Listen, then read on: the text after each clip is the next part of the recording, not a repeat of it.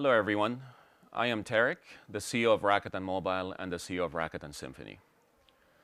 Today, I want to give you a story of transformation, a story that has a significant impact in technology disruption, one that we have enabled and built in Japan, but I also think the story starts with asking a simple question.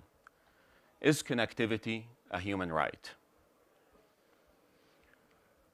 If we look at this important topic and the concepts around connectivity, we all realize what that meant in terms of physical interaction and our ability to communicate over wired and wireless communication.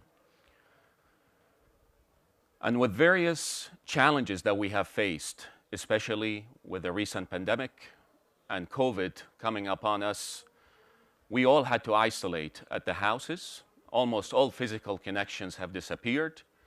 And can you imagine, had we not had the digital tools to communicate and connect, what could have happened?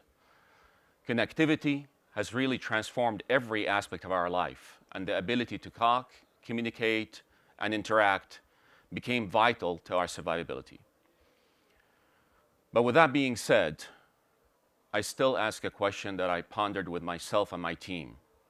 With all the advances that we have done in our society, with all the achievements that we have accomplished, why do we still have 3 billion people in this world today that have no basics of connectivity? They are offline. They did not enjoy the privileges and the advantages of being connected and being part of a worldwide community. And furthermore, they got excluded from seeing the benefits that internet could bring to them every day. So I answered that question, and I will tell you, I do believe that connectivity is a human right. I am passionate about this topic because I think we could do better in terms of providing connectivity infrastructure to the masses. The problem statement that we try to solve is why 3 billion people in this world don't have the basics of connectivity. Is I believe fundamentally building mobile infrastructure and building networks is complex. This is an area that I am very passionate about. I've been doing this business since 1981, since the first invention of the first 1G network. And I really love this space. I've been privileged to build mobile infrastructure across the world, starting from the United States, going to India, to Japan, and Europe. I had the opportunity to observe how mobile infrastructure are built, architected, engineered, and operated. And let me share with you some of my discoveries. First of all, the complexity of building this architecture revolves around the implementation of proprietary hardware. The essence of software almost non-existent. And as I was presented with the opportunity to build a new platform infrastructure in Japan, I said, if I had that opportunity again, I want to reimagine how mobile infrastructure is built.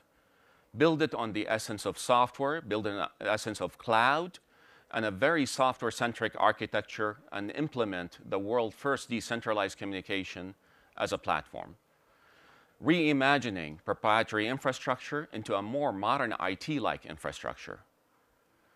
This is what we call democratization of connectivity. And in basic 3 elements, what does this really mean? 1, a network that is completely built on a cloud-native architecture, a network that's containerized. Intelligence is embedded into its DNA. It's able to heal itself, it's able to organize itself, and it is a completely software-centric approach. Now, I want to share really good news with you. This is no longer a hypothesis that sits in a PowerPoint presentation. Change is happening now. And we have launched this in a record speed in Japan. We could have chose and built an infrastructure the likes of many that exist across the world. And as we are excited about Web 3.0 technologies and what could bring, but please do remember Web 3.0 does require infrastructure to run and deliver data and services to consumer and enterprises. Within Rakuten Mobile Japan, we have reimagined fundamental architecture to how networks are built, engineered, and in a record time, 2 years, we built the world-first cloud-native architecture now launched serving 97% of Japan population. So while that excites me quite a bit about the technology aspect, there is other aspect that I got extremely thrilled about. What was the impact to launching such an architecture in Japan? The consumer price index almost reduced by 40%. Imagine the 40% reduction on your rate or monthly plan by simplification of this architecture, driving costs and economics out of it, made me believe that the answer for the question I started my presentation on is possible for us to lower the cost burdens, to continue to drive cost optimization out of this network.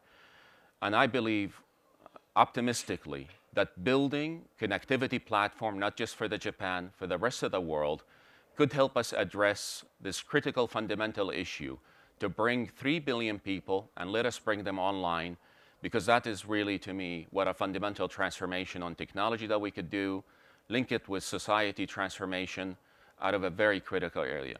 So I'm very, very optimistic about the future, and thank you very much.